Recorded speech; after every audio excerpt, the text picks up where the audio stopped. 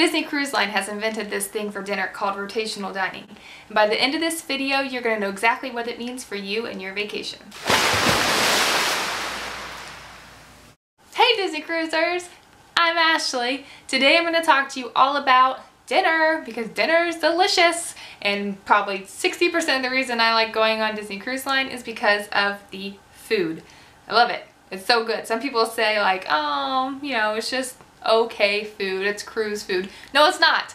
It's delicious. It's so good. There are 3 main restaurants, main dining rooms on each ship, and you simply rotate through them, hence rotational dining. You rotate through them for the duration of your cruise. So if you go on a 3-night cruise, you go into 1 restaurant each night. If you go on a 4-night cruise, you go to all 3 restaurants and then you go back to another one. And it's usually Pirate Night that you double up on, so you don't miss a menu. And then for longer cruises, you just simply keep rotating through. The order isn't like 1, 2, 3, 1, 2, 3, like you don't keep going, like it kind of gets mixed up. And the way you know the order of your restaurants is on your Key to the World card. And it's labeled right there on your card.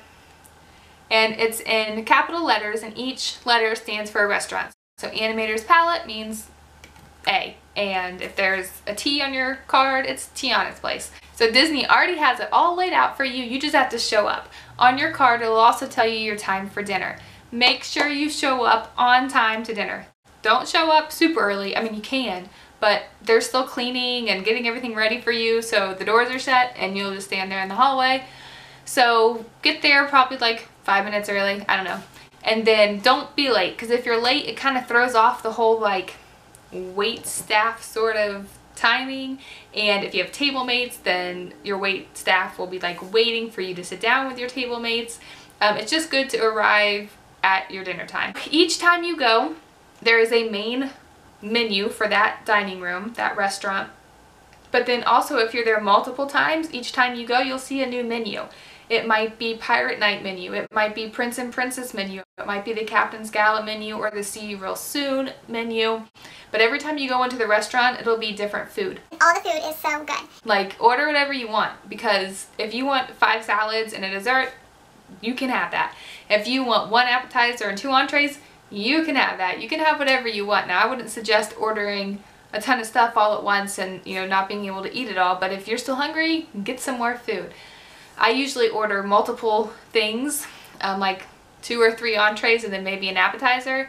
I don't really order the desserts because I'd rather, you know, I can eat chocolate cake or ice cream at my house. You know, I can't eat sea bass and scallops at my house, so I try and get the things that I can't get a lot, and I eat all of it.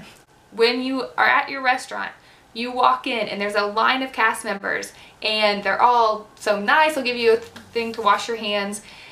But then you are escorted by a cast member.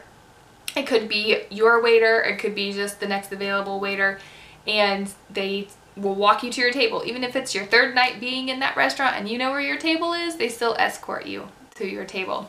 You will have 3 people that will be working to make sure your dinner is fabulous. You'll have a main person who is kind of in charge of like 12, 10, something, I don't know, like a small handful of tables.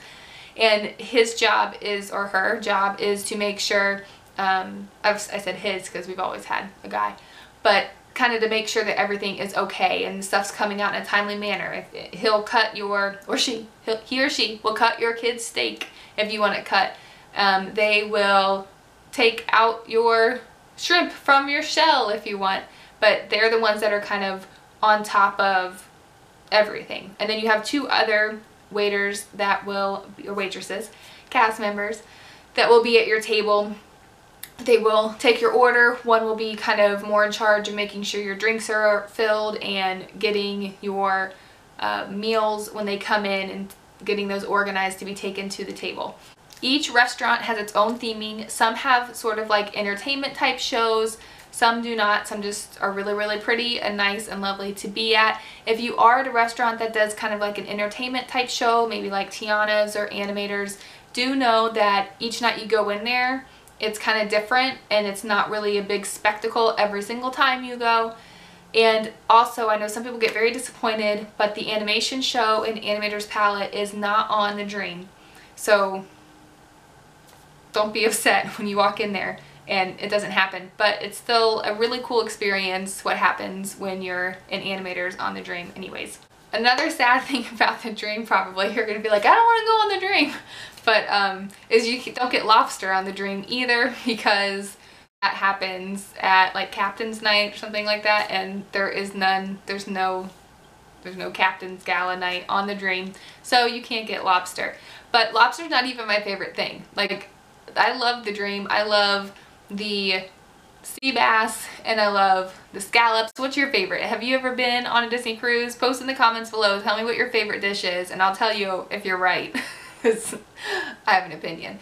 And if you haven't been on a Disney cruise, comment below on what your favorite type of food is or what you want to see, and I'll let you know if it's on any of the ships and where you can find it.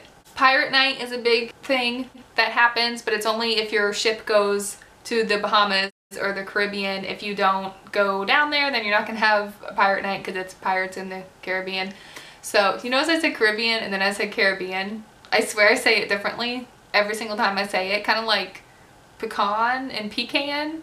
Like, I don't even know how I would say it because I always stop and it's like, how should I say it? And then I just say something. Like, I seriously don't know how I say that word, or Caribbean word. I don't know. Okay, so anyways, pirate night happens when you're down in the Caribbean.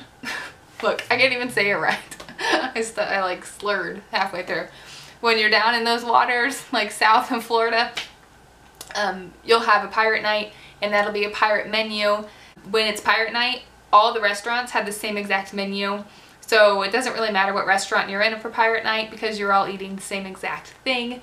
Some people like to go to Palo or Remy on pirate night menu because it might not be their favorite menu, so sometimes people take advantage of that. Sometimes there's a pirate buffet late at night. I walked up there one time, it was like 11 o'clock, and even our head waiter was like, make sure you come to the buffet later. Well, I was already, like, I was still full from dinner because we got done eating at like 9:45, but they had like tacos and turkey legs, so I walked in there just to see it and then I left. But sometimes that is available. We usually pick the late dining because our kids are a little bit older, and it also, we want them to be able to stay up later, so it's a good time to kind of give them a nap around 5 o'clock, like 4 to 5 o'clock, which is when most people will be getting ready to eat dinner for the first seating. And then also, I care about my kids seeing the shows more than the food, so I want them to be awake for the shows. And if you eat dinner late, then your show is at 6:15. If you eat dinner early, then your show is not until 8 something. So we kind of, I chose shows are more important than food, so we always eat later so we can see the shows early. So it's just a preference. Have you been on one? Tell me in the comments which do you prefer. I've kind of been toying with the idea of trying main seating one of these times, but I just haven't done it yet. So tell me below pros, cons to main seating or late seating. You let me know. Just remember that your food is already paid for in the price of your cruise, so make sure you eat it.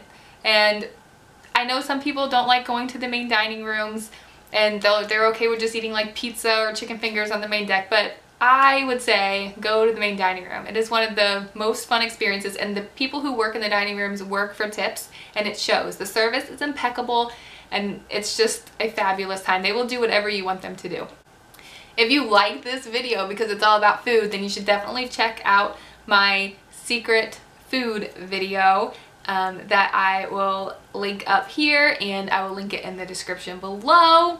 Check that out because there are places on the ship where you can get secret food, and can you tell that I cruise for the food? Like, come on. Why else would you cruise? I mean, it's pretty and stuff and fun, but the food is so good. You just have to go and eat all the food. So thank you for watching this video. Please give it a thumbs up if you love food, and please subscribe to our channel so you can get lots and lots of information. You can see our vlogs. You can just have a fabulous cruise because you will be prepared and you will know what to do.